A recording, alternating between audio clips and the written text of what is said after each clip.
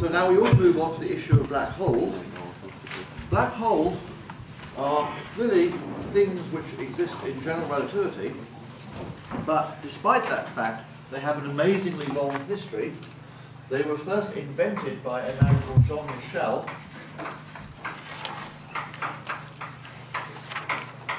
in approximately 1783. He had a Newtonian argument for why there should be black holes, which is interesting because his physics was sort of half right, but what was amazing is that he actually got the right answer for how big black holes should be. So it's worth actually investigating what his derivation of the existence of black holes was to see really what we can learn from it. So he simply reasoned that if you took a spherical body like the Earth, so something that looks like this, and just calculated energy balance for a particle projected from the surface with the escape velocity. We'll now have to do that.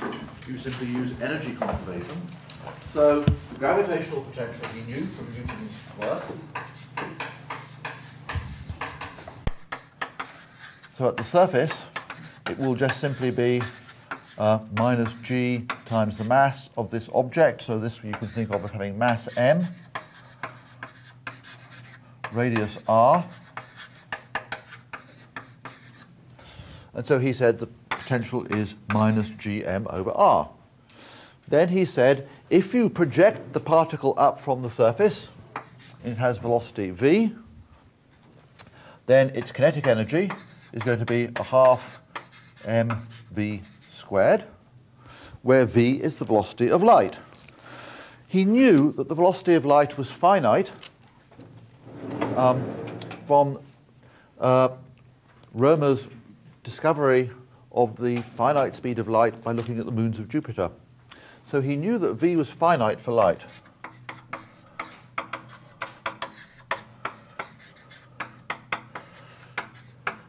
In fact, he himself measured the velocity of light and got about 2/3 of the right answer. So that was pretty reasonable. He also knew that light carried momentum from experiments he had done in 1761 himself. So he thought that this was a perfectly reasonable approximation for what the energy of light should be. Of course, he had no idea what little m was. That's not so bad, as you will see. So if you calculate the velocity at infinity, we all know how to do that, you will end up with v squared minus 2gm divided by r. And obviously, v infinity is going to go to 0 if the following condition is true. So there will be v infinity goes to 0 at 2gm over v squared r is equal to 1. So this would be the speed of light.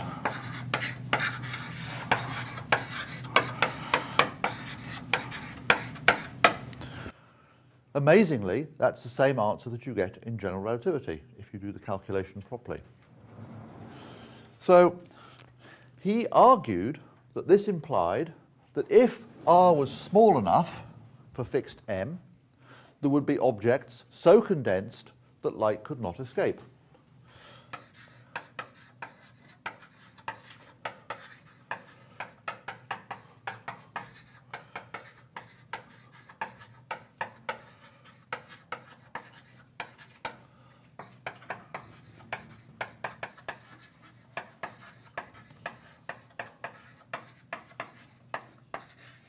And then he did some reasonable estimates about how big such objects could be. It is amazing that he got the right answer. There was a subsequent imitator, 1798, Laplace, who seems to be credited in the textbooks as having discovered this, but he didn't. Unsurprisingly, John Michell was a Cambridge man. He was at Queen's College until sometime in the 1760s, when he, unfortunately, I suppose for science, got married and took up a living in Yorkshire, where he was their local clergyman. Didn't seem to stop him doing this. So really the entirety of this course is about doing a general relativistic version of this and exploring its consequences. Now, before I do that, like everyone who does general relativity, there are issues of conventions to look at and units. So I will be very explicit about my conventions.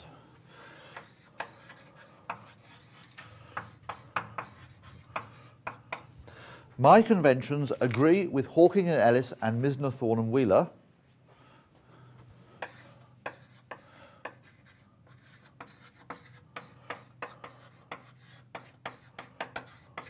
And probably others.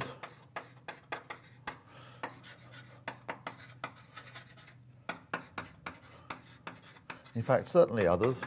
They agree with Shaw and Carroll too.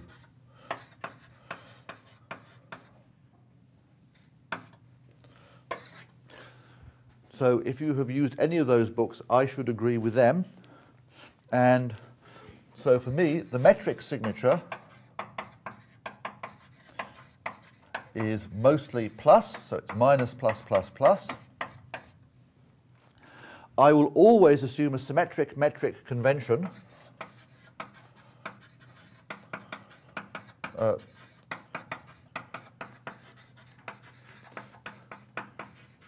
Unless very exceptionally I do something otherwise. The consequence of that is that the definition of the curvature tensor is as follows.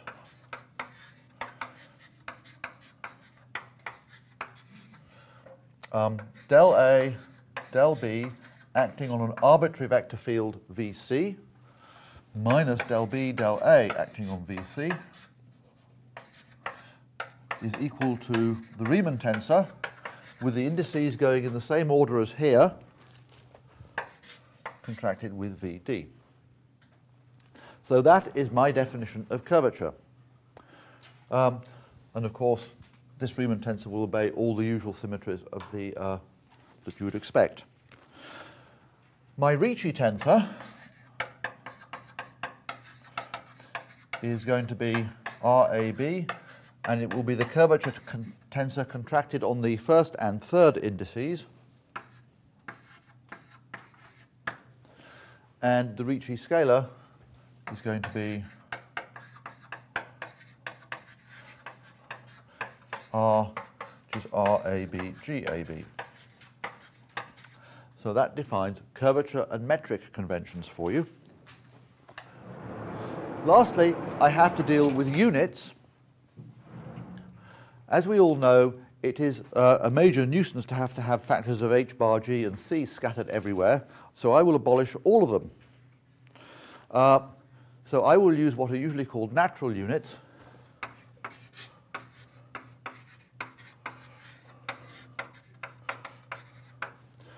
Or possibly Planck units.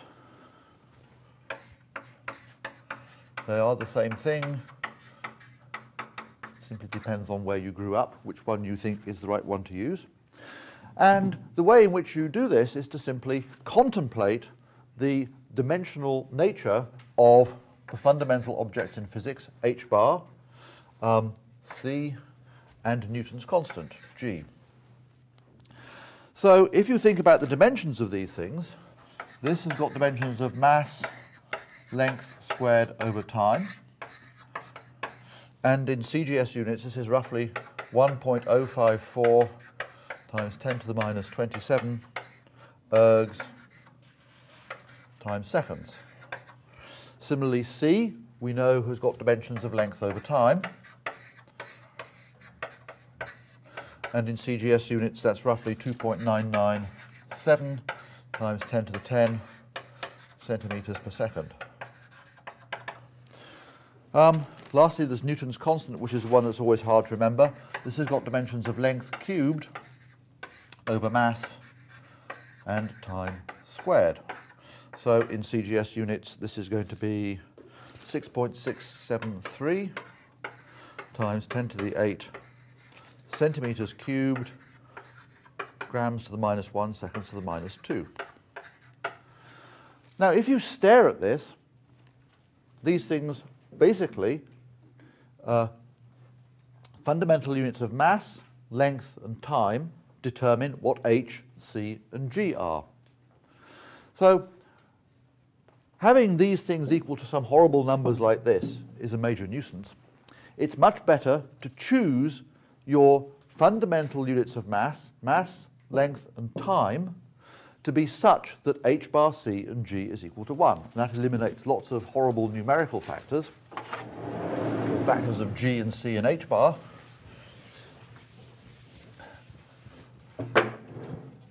So that's what I'll do from now on.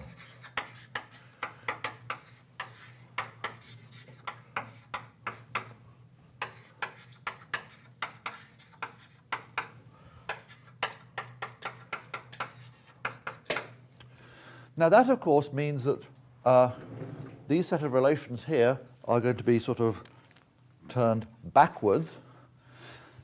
You could, of course, if you like, invent a unit of time, let's call it the Planck time, by taking appropriate combinations of h bar, c, and g. In other words, eliminating m and l from these things. So an obvious thing to construct is h bar g over c to the fifth to the power 1/2.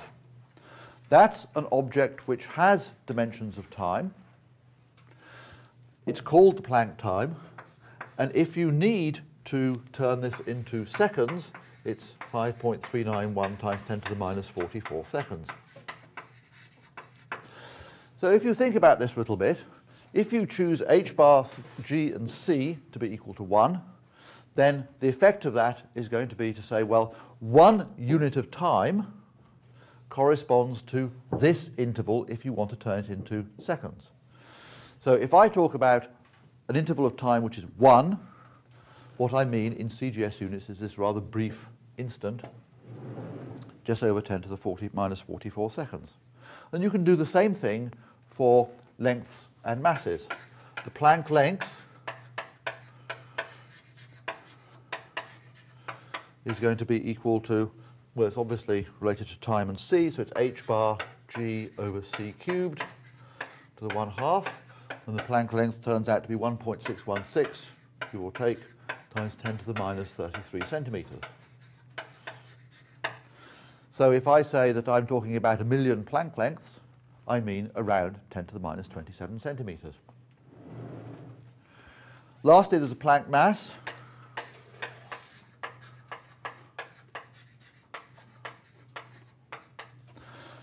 You can find something with dimensions of mass built out of h bar c and g. H bar c over g to the 1/2, and this is roughly 2.177 times 10 to the minus 5 grams.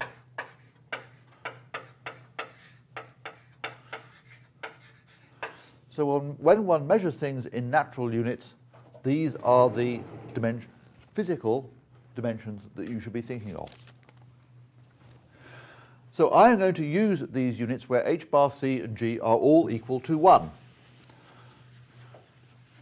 A consequence of that is that the Einstein equation simplifies.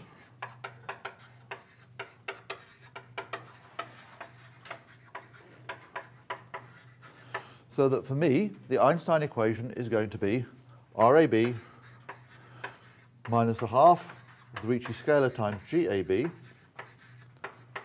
and then plus possibly, but not necessarily, a cosmological constant term, lambda times GAB. So this is going to be the cosmological constant.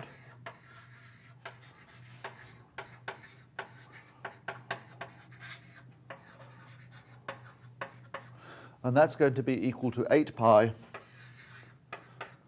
times the energy momentum tensor, TAB. So there's no factor of big G over c squared stuck in here, which will make life a little bit easier for us later on. I ought to say something about the sign of the cosmological constant. I do not know how many people went to Dr. Stewart's lectures. How many, roughly? Lots. Now, I believe that he did conformal diagrams of de Sitter space and anti-de Sitter space and Minkowski space. Is that right? Okay.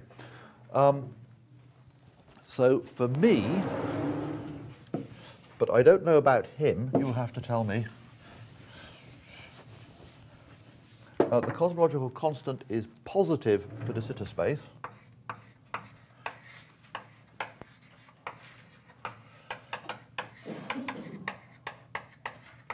And negative for anti-de Sitter space.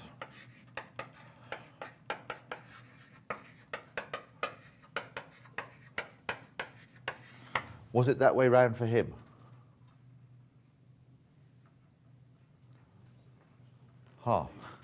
Maybe. Well, it's that way round for me. And again, this will agree with what you will find in Hawking and Ellis, Misner, Thorne and Wheeler, and Sean Carroll's book. So that's our starting point. Now, we've all probably come across the Schwarzschild metric at some point in the past, almost certainly if you've done a general relativity course.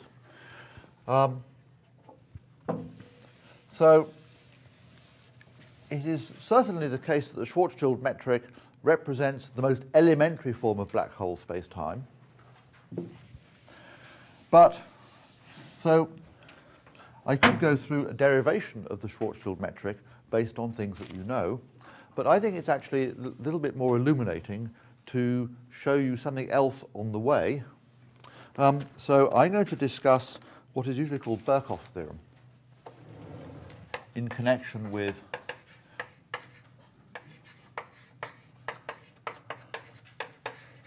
the Schwarzschild metric.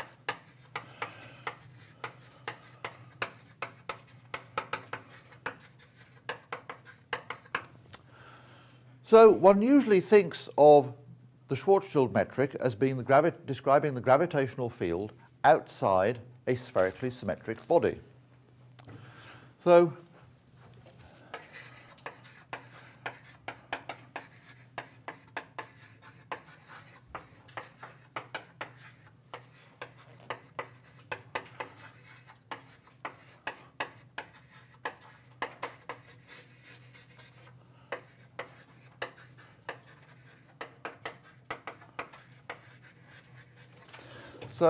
what you'd usually do is you would just simply say, well, I construct a metric which sort of exemplifies the idea of spherical symmetry. So it means that I can construct surfaces of constant time and constant r, a radial variable, telling you how far you are away from the center. Such things would have a metric of a two-sphere. So if I try to construct the metric, I start off with saying, well, at constant r, this radial variable, you would have the metric of a unit two-sphere.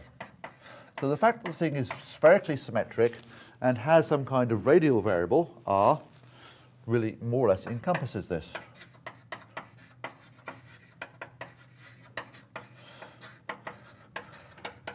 I've chosen here r such that the surface area of spheres of constant r is 4 pi r squared. So that's the meaning of putting r here as opposed to some function of r.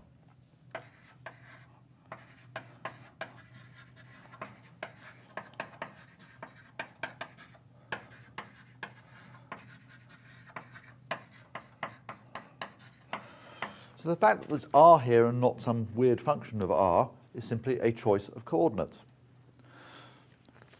Then what else would you expect? Well, you would usually write down minus v dt squared plus some other function dr squared.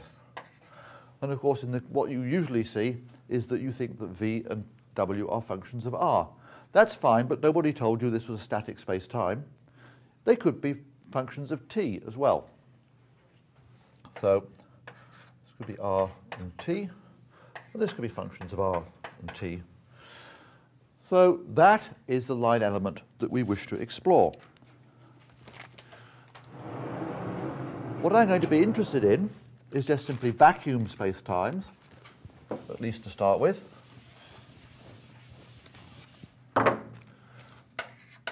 So let's start with vacuum spacetimes.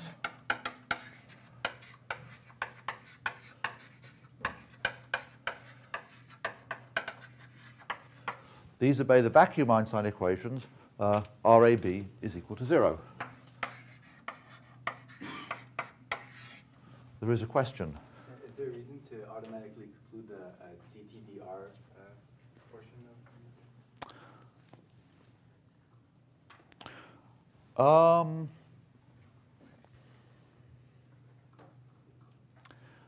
I think that if there were a DTDR term,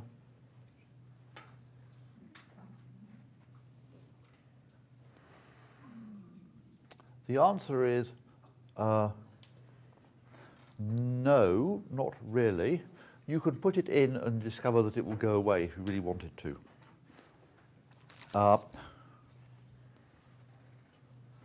I will leave that for you. It will be horribly complicated to do that. So, what you do is evaluate the Ricci tensor.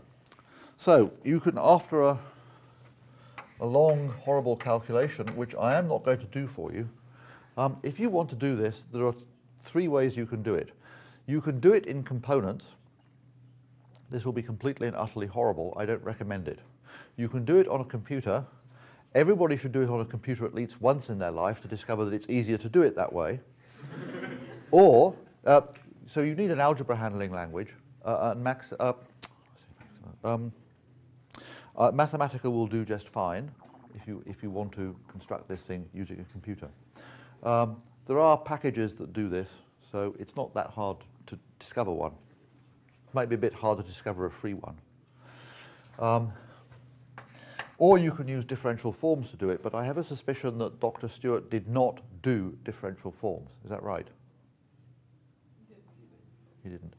I suspect that Professor Gibbons will do it in his course if you're going to it. Is anybody actually going to it? He says starting. You had in mind some other course. Applications of differential geometry to physics, not some general relativity course. So that would make it easier for you, but still not much fun. So I rather stupidly did it by hand rather than using a computer, and this is what I got. It's interesting to notice that if you attempted to look this up in Hawking and Ellis, you will discover that it's not right there, or at least not in my edition. Prime is going to be d by dr, and when I get to it, dot is going to be d by dt.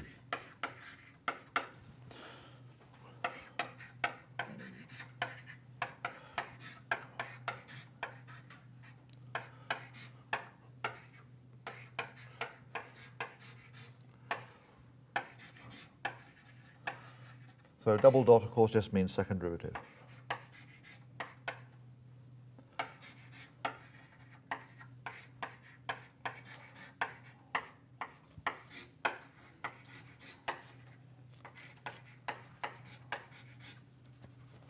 So that's RTT.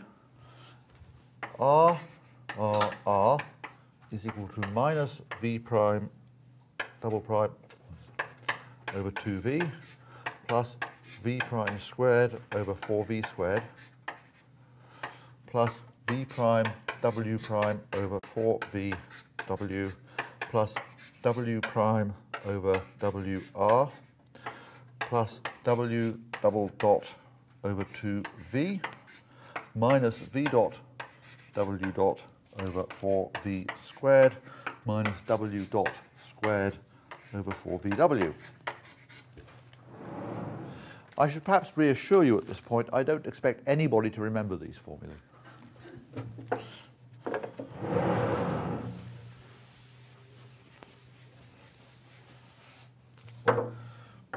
R theta theta is 1 minus 1 over W plus R W prime over 2W squared, that's a plus, minus R V prime over 2VW. R phi phi is equal to R theta theta sine squared theta. And RTR is equal to W dot over WR, and all other components vanish automatically.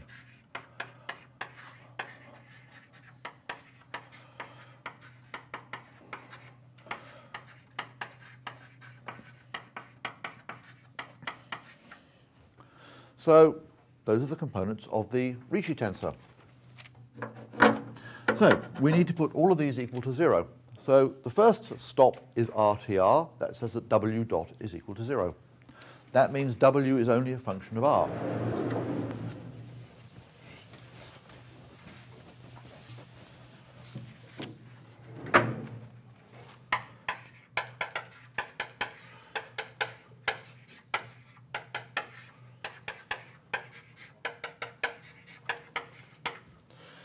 So the first thing to discover, of course, is that time dependence cancels out of here. The next thing to do is to stare at these two equations here and notice that they are very similar. This term is rather like this one is rather like this one, but has the opposite sign. This one is rather like this one, and the only real difference is that somewhere there's a W here as opposed to a V here. So if you think about it, you will discover that if you take the combination W over V of RTT plus RRR, well, that's got to be 0 by the Einstein equations, but this amounts to just V prime over V plus W prime over W is equal to 0. So that tells me that log of VW is some arbitrary function of t.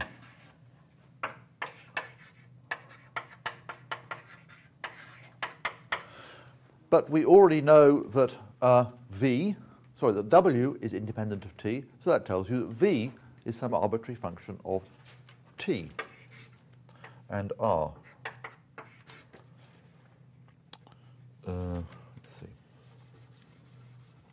So that tells me that V must be of the form, since this is independent of t, must be of the form, let's write it this way.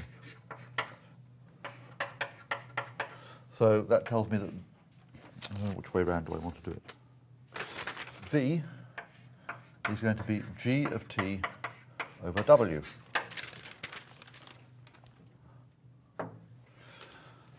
So we want to use that in here.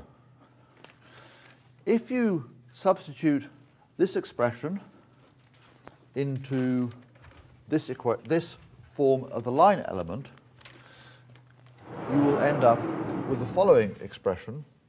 If I can get it off.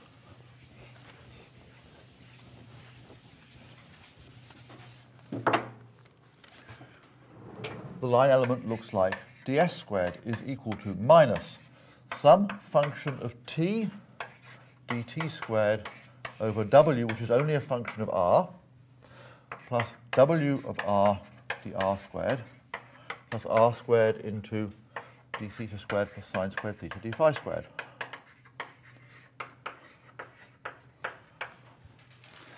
Now what you can do is you can simplify this term. Remember that in general relativity, you always have the opportunity to do coordinate transformations if you want, to make life easy for yourself. Here is a prime example of doing that. So, here we have some function of t times dt squared. The easiest thing to do is just to redefine the time variable.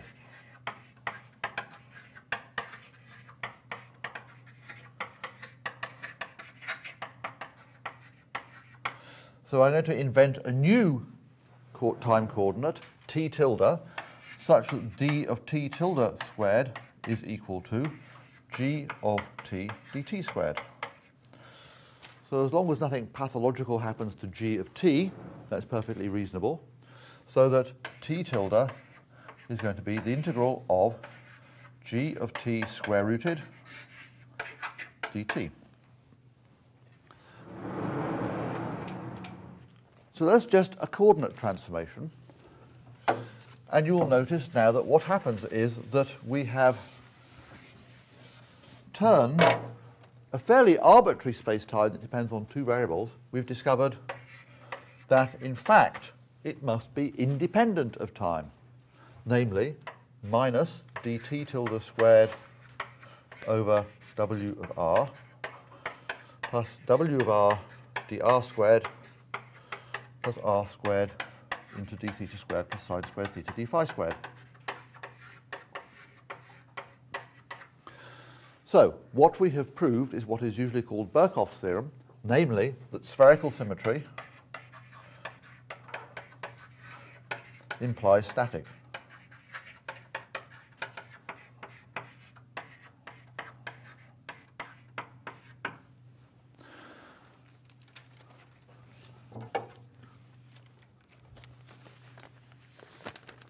This is the simplest example of what usually go by the name of black hole uniqueness theorems.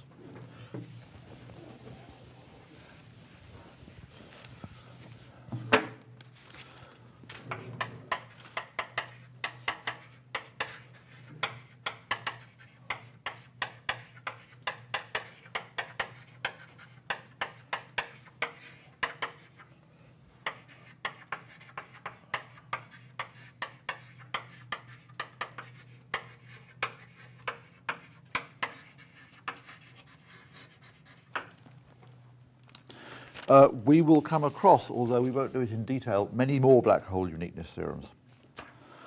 What about the remainder of the Einstein equations? Well, if you plug it in, all that's left is the following thing. The theta-theta equation, which is 1 equals 1 over w minus r w prime over w squared. So that's kind of easy to integrate up. I won't do it explicitly. If you do this, what you'll discover is that w is equal to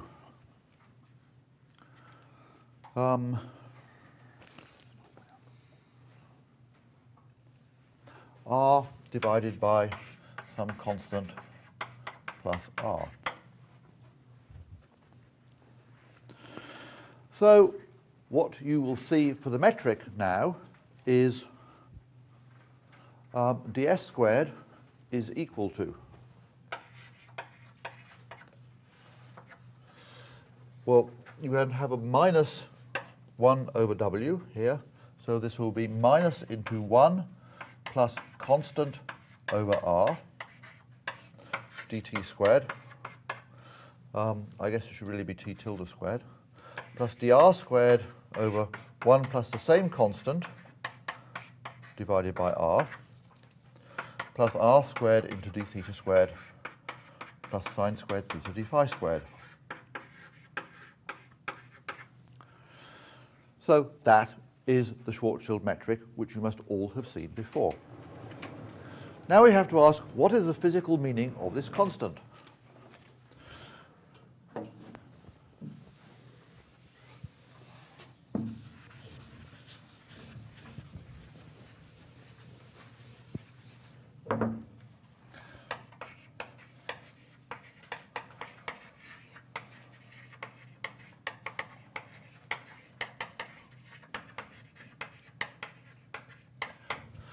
Well, let's think about what we're actually trying to do here. We're thinking about the space-time outside some body where the gravitational field is spherically symmetric. So there is some region here, perhaps the Earth, a star, a galaxy or something, elementary particle, where there is some matter, RAB is not equal to 0. And then outside it, RAB is equal to 0. The radial variable we've been describing basically takes you out in this direction. And you will see that if you go far enough, you'll end up with just dr squared plus r squared d theta squared plus r squared sine squared theta d phi squared and a minus dt squared here, which just gives you Minkowski space. So r goes to infinity is flat. But you know that if you think about taking the limit of general relativity as you get Newtonian gravity,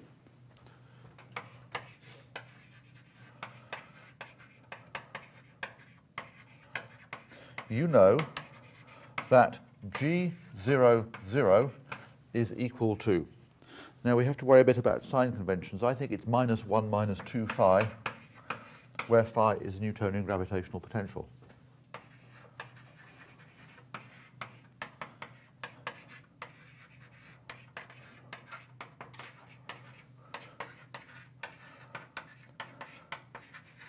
This is as r goes to infinity. It's just within the realms of possibility you think it's -1 plus 2 phi. So, you have all seen the weak field limit, I hope. No? Two yeses?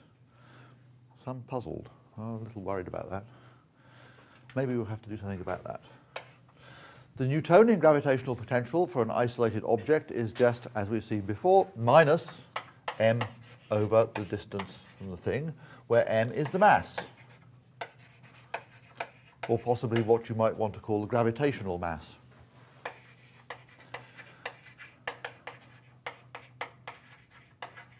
Of the object. So to make the Schwarzschild metric agree with Newtonian physics, what you've basically done is to say this constant is equal to minus twice the mass.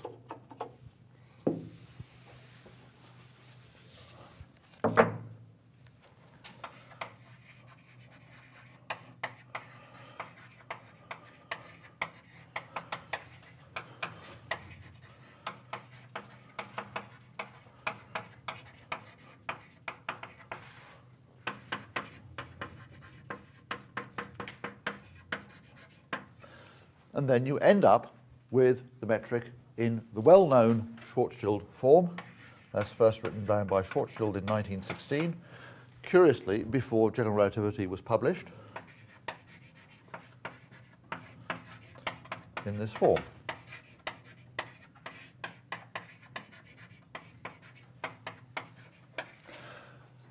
d theta squared plus sine squared theta d phi squared is such a common combination of stuff that I will call it d omega 2 squared.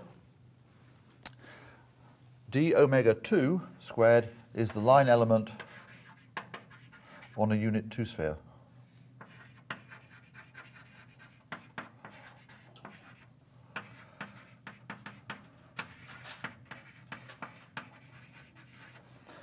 It's possible that I will at some point use a generalization of that, d omega n squared, the line element on a unit n sphere.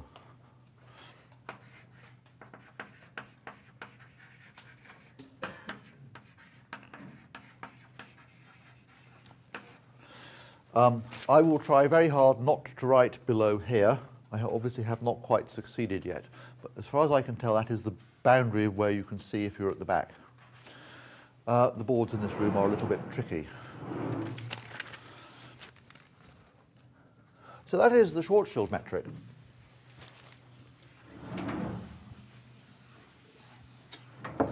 So there are various things that need to be said about this. The first is that, of course, we derived this metric on the assumption that it obeyed the vacuum Einstein equations.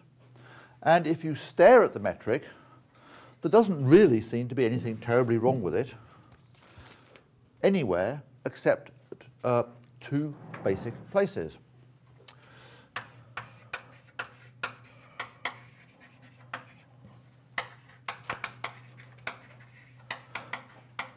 Well, it obeys RAB equals 0, except everywhere, except possibly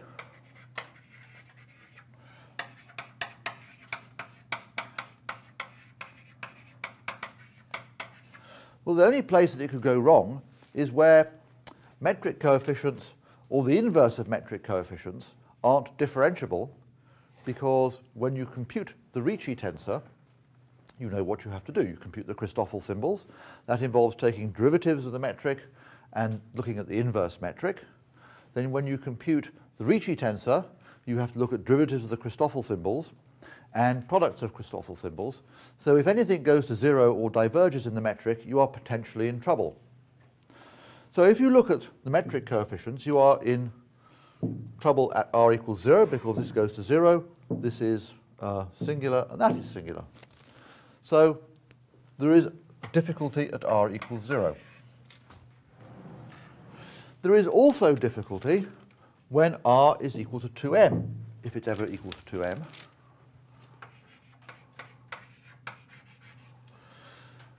So at those places, there is a difficulty with knowing or being absolutely certain that nothing or something has gone wrong. So you need to investigate very carefully what happens at those two places where these things give you difficulty in order to understand whether saying that the metric, the space-time metric, makes sense as a solution of the vacuum Einstein equations everywhere. So what I propose to move on to is to look precisely at that issue. So obviously if you start at r equals infinity and move inwards, you will discover that the first place you come to, provided m is positive, I'm going to assume that m is positive for the moment. You reach r equals 2m, and there the metric is singular.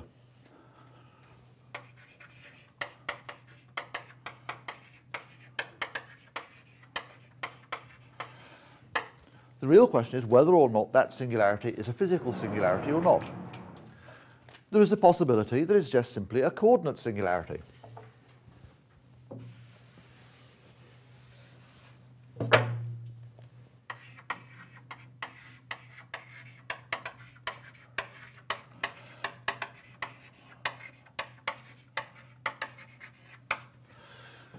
These kinds of problems are, of course, not unique to the Schwarzschild metric. They hold for, that you have to do the same thing for almost any metric that you discover.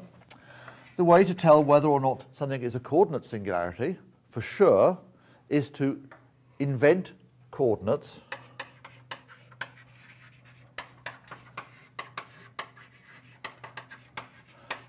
which are not singular.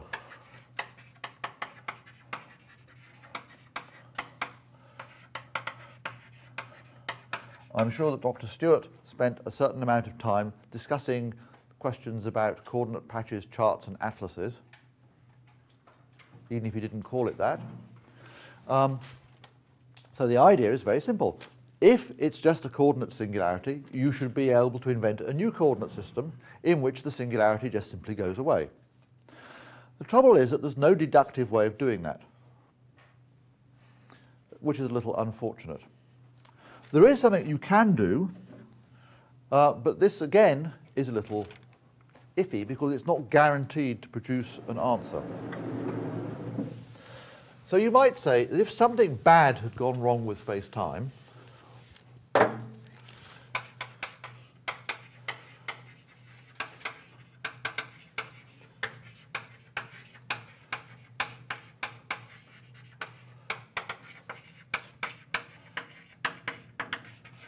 you might notice that I'm already using rather loose words to describe this. You would expect something unphysical to happen. Now, the only way in which you can discover unphysical things happening would be if scalar quantities diverge or blow up or do something awful. That's because only scalar quantities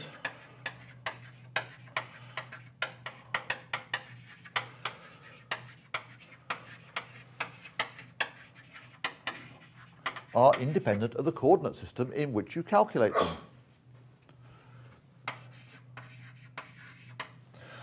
So what you can do is to calculate a few scalar quantities and see whether they do anything bad. Now, what kind of thing can you calculate? Well, we're dealing with a vacuum solution of the Einstein equations, so the Ricci tensor is equal to 0. All you've got to do to play with is the curvature tensor and derivatives and the metric. Well, the metric is, of course, a tensor.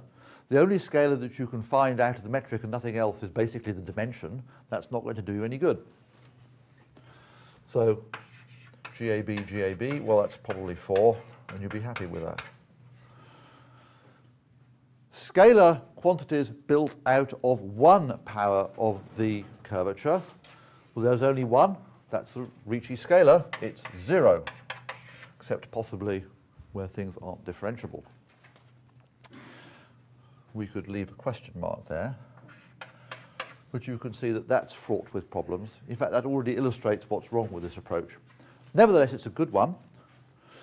So your next stop would be to say, how about things quadratic in the Riemann tensor? Well, there's one obvious scalar which is not 0, and that's the square of the Riemann tensor. And if you worked out what this was, you would discover it was equal to 48m squared over r to the 6th. So you would be very tempted to say that means that at r equals 2m, this scalar does not blow up.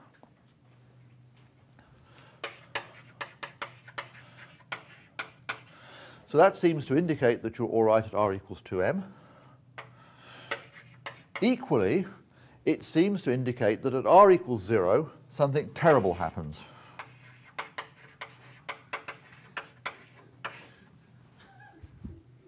I'm not going to tell you what terrible thing happens yet. I can describe what happens mathematically, but I cannot describe what happens physically. So, it looks, based on this, that it's sensible to try and get rid of the coordinate singularity at r equals 2m. So we will go ahead and do that. Now, I reckon that I have 1 minute and 30 seconds left to do that in. I don't think that's possible. So I think we should probably stop there and contemplate how you might do it. I'll do it on Monday, I guess. So on Monday, we will meet at 10 o'clock, and Professor Green will meet at 11. Well, he won't meet. His class will meet.